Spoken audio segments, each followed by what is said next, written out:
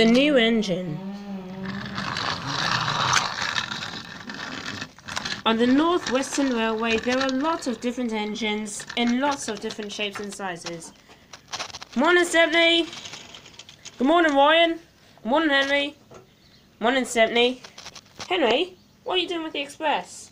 Haven't you heard, Ryan? Gordon had an accident with Jason, so he's been sent to the steamworks. So Henry's taking the express today. That's how I am, Toby, said Henry.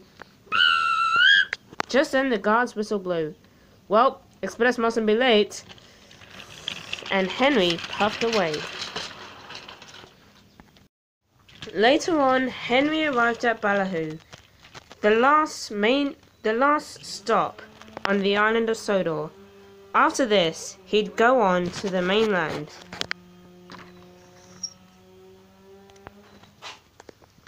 Just then, Henry noticed the track next to him starting to rumble. And that will be Jason, said Henry. But it wasn't Jason. Along with the rumbles, there came a sound of puffing and chuffing and wheeshing and whooshing of a steam engine. Then came a loud, long and low whistle, and an engine, covered by a cloud of steam, raced past. Bliss and boilers! Exclaimed Henry. Who was that? But he didn't have time to think. He puffed off to the mainland. Later, James the Red Engine had no work to do, so he puffed into Farquhar to admire the view. Wow, he said. What a beautiful day.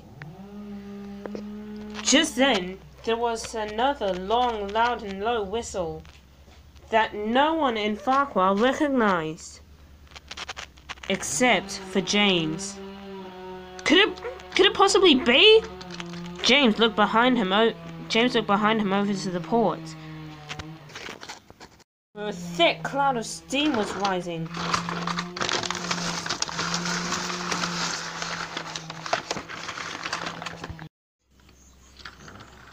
As the steam cleared, an unfamiliar engine came into view.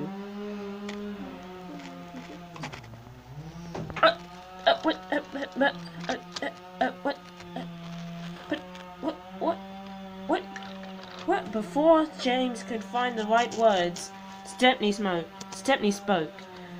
Hello there, he said. Stepney, Farquhar and Port Station Pilot, at your service. Ah, said the new engine. Merlin, experimental prototype N15 King Arthur class stealth engine, at yours. Stealth engine? Inquired Ryan. What do you mean by that? Merlin here believes he has the power to turn invisible, said James. Oh, why does everyone say it's only a belief? Asked Merlin, even when they've seen me do it multiple times. I will show you! Invisibility! On! The whole station went up in a cloud of smoke. Okay, it didn't go up, I just couldn't find the right words.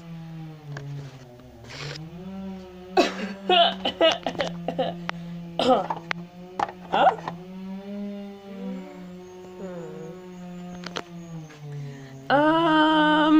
Wow.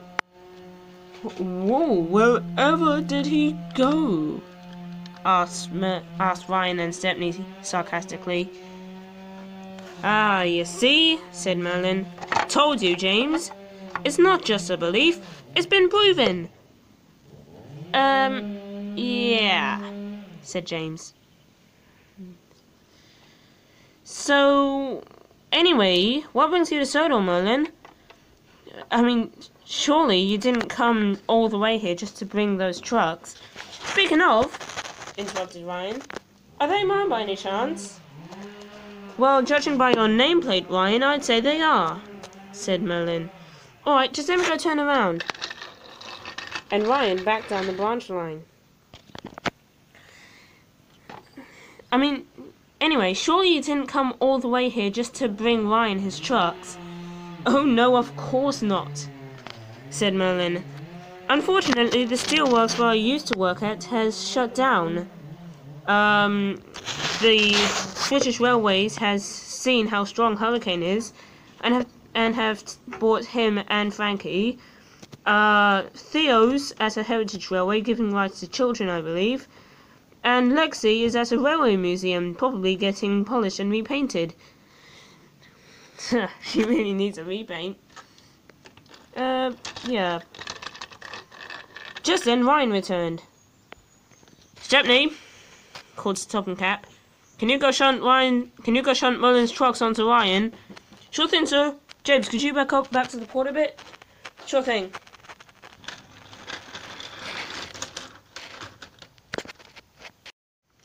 Stepney and James soon returned.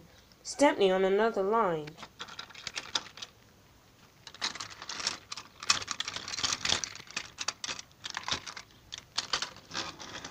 Hey, sir, said James. I was thinking, what work is Merlin going to be doing here? Merlin will help out with heavy goods trains, replied Sir Topham Cap.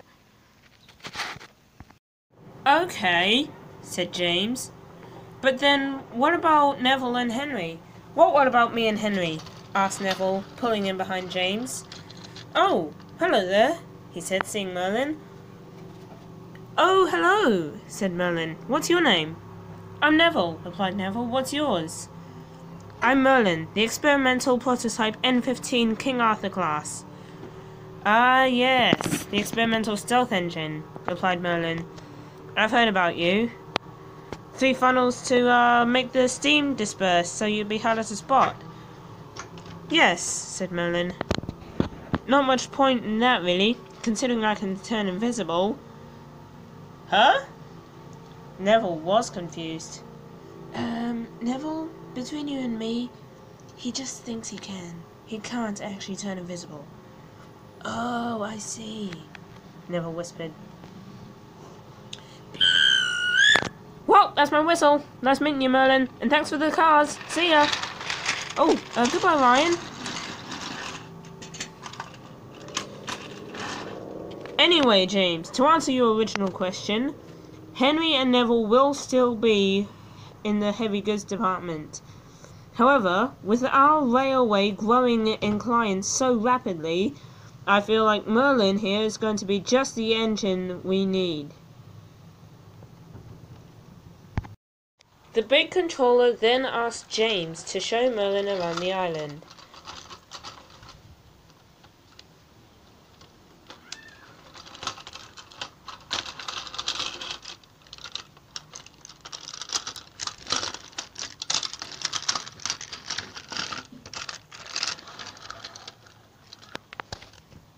Which he was glad to do.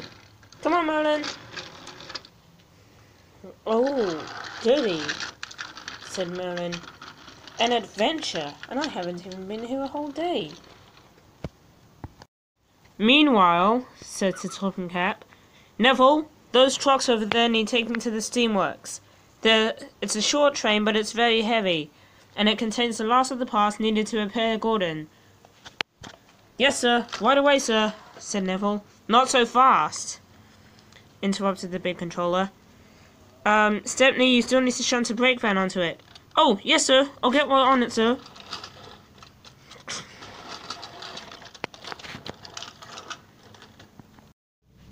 And I'm sure you've seen Ballyhoo when you first came to the island, said James, finishing his tour. Ah, yes, the main connection to the mainland where I used to live. Yep. Sorry to hear about the steelworks. Oh, it's fine, said Merlin. After all, you win some and you lose some, and you can't exactly win when it comes to British Railways. Okay. I'll keep that in mind, said James. Anyway, said Merlin, I think I might go back up to Farquhar now. Alright, said James. See you around. Yes, see you, said Merlin.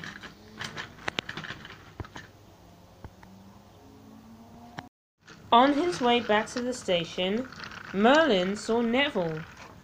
Neville was in his siding, with steam hissing from his boiler. "Hello, Neville," he asked. "What are you doing here?" I've burst the safety valve," said Neville. "Oh dear, that's no good," said Merlin. "You think you can make it to the other side of the points? Just enough to clear them?" "Yeah, I think so." "Great," said Merlin. "I have an idea."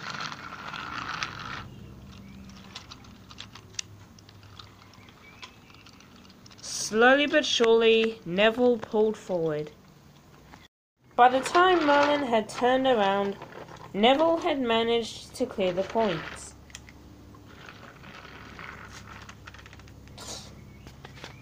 "Okay, Neville," he called. "I'll push from behind, but you might need to do your part at the front." "I'll try," said Neville with determination.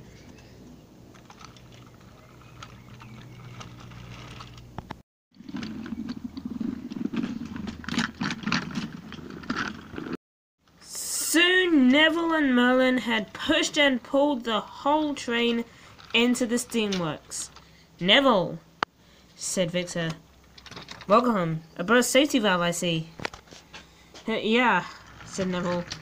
"But I've also brought the last of Gordon's parts." "How did you get here?" asked Victor. "It's dangerous for an engine to go on the main line with a burst safety valve." "I know," said Neville. "My new friend Merlin helped." Merlin had heard some scary noises from inside the building when he first arrived. He did not want to stick around any longer than he had to. Merlin was later introduced to Henry. He turned out to be a rather friendly engine, and before long the three heavy goods engines, James, Ryan, and Toby, all came to be good friends with Merlin, and hoped to remain so forever and ever and ever.